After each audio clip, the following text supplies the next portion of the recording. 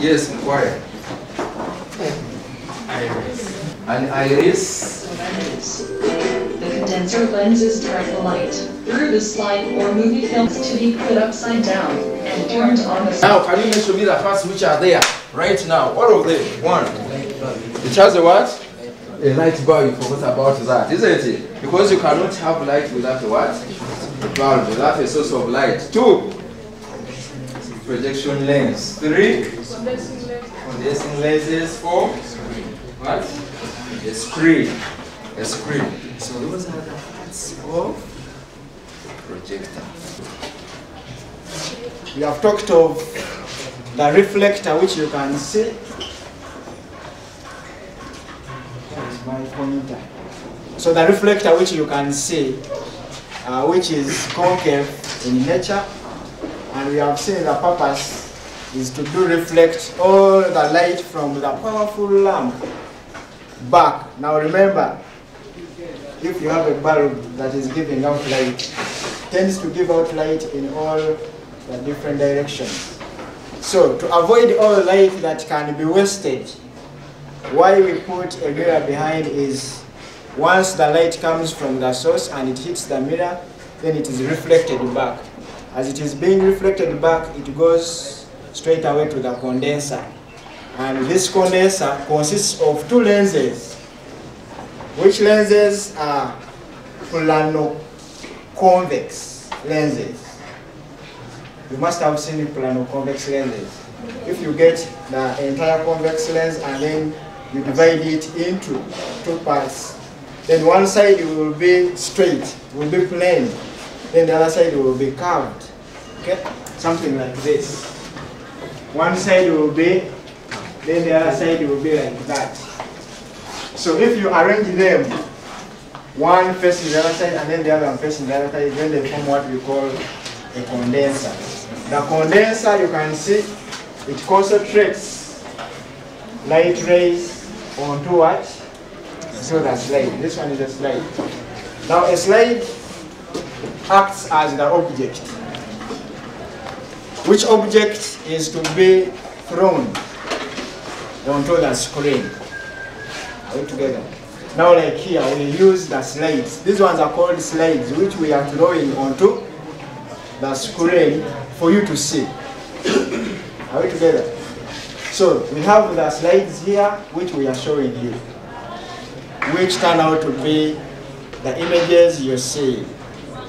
Then the purpose of the projection lens is just to project the lens direct onto the screen. Very clear. So if they tell you to draw a well-labeled diagram of a projector. Our sister school, Deptford Green. Can we give her a round of applause?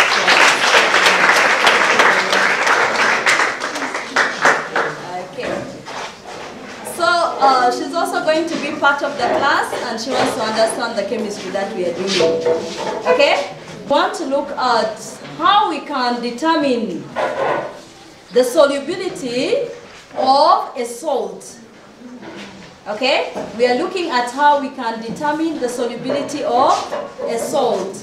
And today we have a sample of the salt whose solubility we want to determine. Okay? The salt is sodium chloride.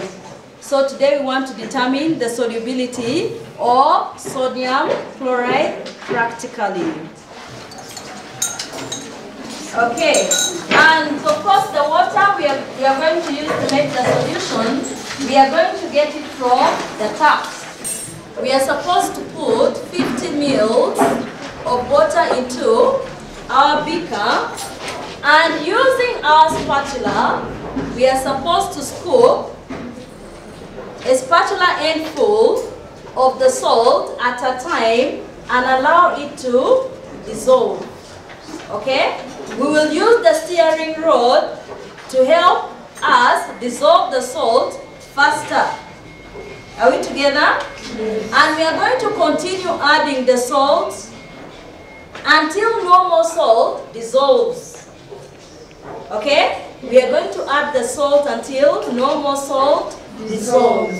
How do we call that solution when no more salt is able to dissolve? Yes, please. We call it a saturated solution. Okay? So we are going to dissolve the salt until we are able to obtain a saturated solution. After we have obtained the saturated solution, we are going to filter it because there will be some salt which we do not want. Okay? Yes. So we will filter it off so that that salt remains. And we will only have the filtrate. And after that, we are going to evaporate that solution to remove the water and remain with the salt that was able to dissolve in our water. Are we together? Yes. Yes. In our results, there is a table there where you're supposed to fill. Okay? Yes. Yes. And the results that we need you to record, as shown on your worksheet, is that we need to get the mass of our conical flask before we start the experiment. Then, afterwards, we need the mass plus the solution. That is before we evaporate the solution. Okay? Yes. And then afterwards, we need to get the mass of our dish, this conical flask, plus the dry salt. Are we together? Yes. And using the results that we would have obtained, we are supposed to determine the mass of the dry salt and then the mass of the water that would have been evaporated. Are we together? Yes. Yes. And with the results that we would have got, we know that solubility is equal to the mass of the solute, which saturates 100 grams of water. So from what you would have got from your experiment, you will be required to determine the solubility of the salt.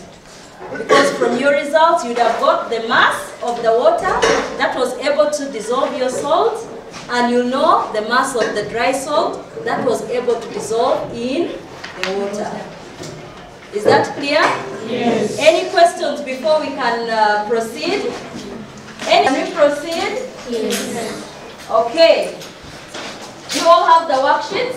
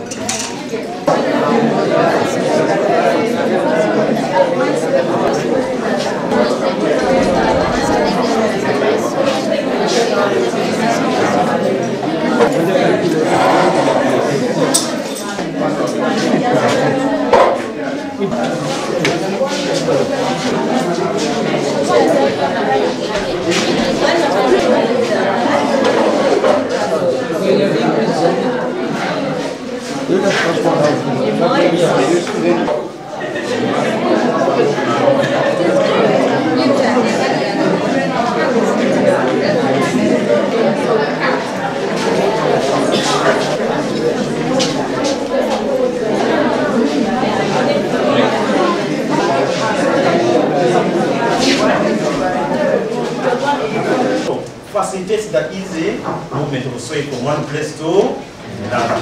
That is one of the reasons why we may not even expect it or see it in the lowland areas or areas which are almost flat. So gradient or the steepness of the slope helps greatly in facilitating erosion in a given area.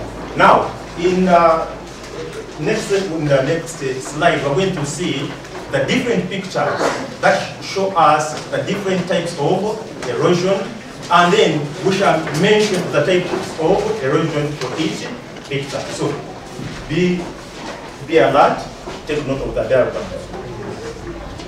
Under erosion, you must have looked at the different types.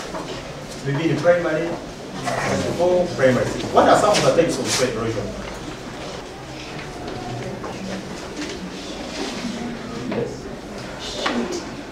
sheet erosion. And then finally, what is left out, because I've identified splash, real, sheet erosion. What is remaining? What is remaining? Gully erosion. So those are the major types of erosion, whereby raindrop erosion that's talked about. Practice number 3 is representing an area where the grass or the land has been protected by cover crops or grass. Okay, so we are going to look at how each of these places can be affected by soil erosion. Okay, especially in having an agent like running water. Is that okay? Yeah. So I'm going to have 2 people. Come and hold the. You have to see? Sorry. Now you can see? So you are holding this one so that water can spill down.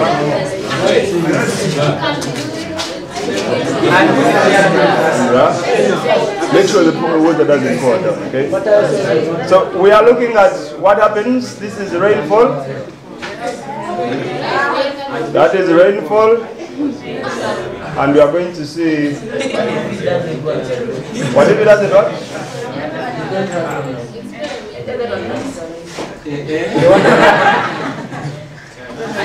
are going to see the ability of, we are only looking at the ability of soil which is not protected, how, one you can set it aside on the other side, but we need the glass here.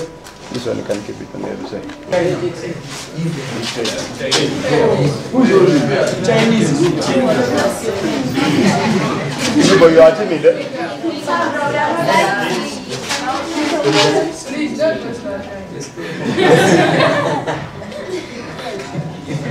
Watch what happened. Are you seeing?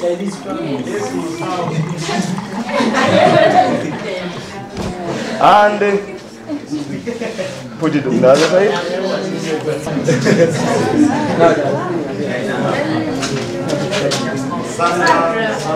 Sandra, please. Are you seeing? Yes.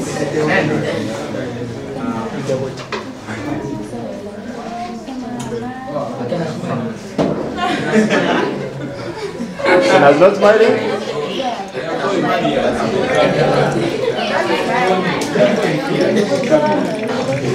That is rainfall. And now, do we see? Area. Why is this water very dirty? Because it contains a lot of soil particles. Now it shows that areas that don't have cover crops, areas that don't have forests, is it? Soil. That shows high level of soil erosion.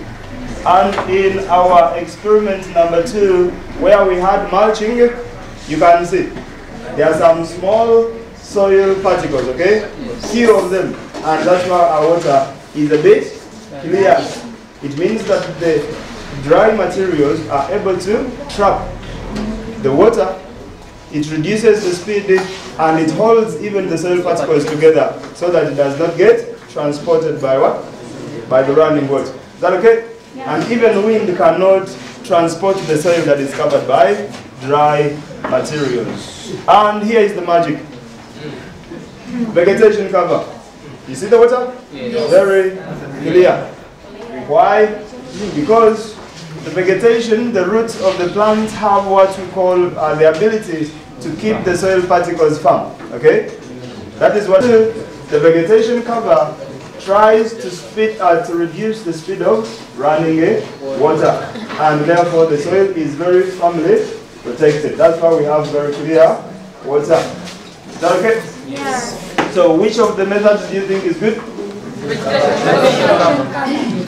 Having the land protected by either the cover crops, okay, or afforestation.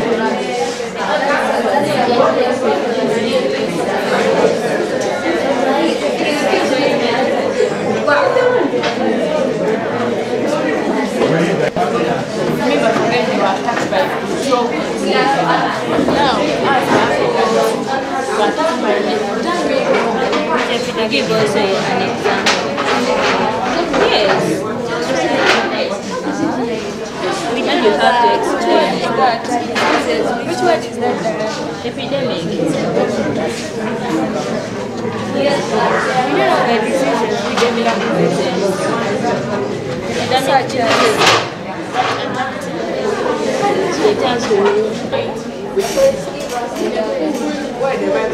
Yes.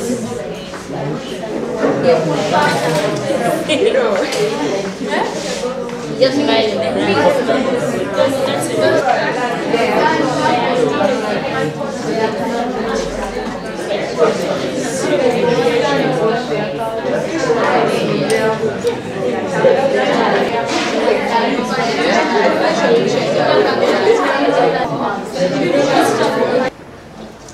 in our group, we only discussed the push factors, and these include the early migrants came into East Africa, all migrated into East Africa because of the epidemic diseases that were before in their cradle land, like the sleeping sickness that attacked the people and the nagana that attacked the animals. They also migrated due to population increase in their cradle land. They also migrated due to the internal conflicts in their cradle land. And these were a result of fighting for land and also